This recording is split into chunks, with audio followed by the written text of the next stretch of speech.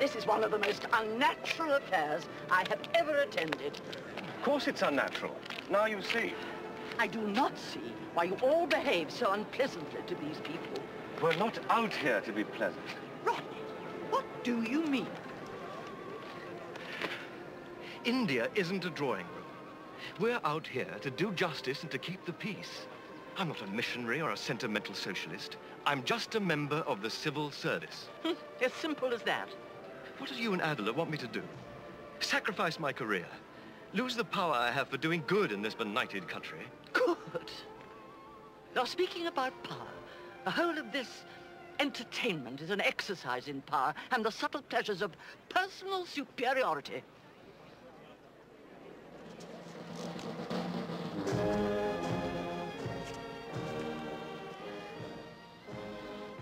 God has put us on earth to love and help our fellow men. Yes, Mother.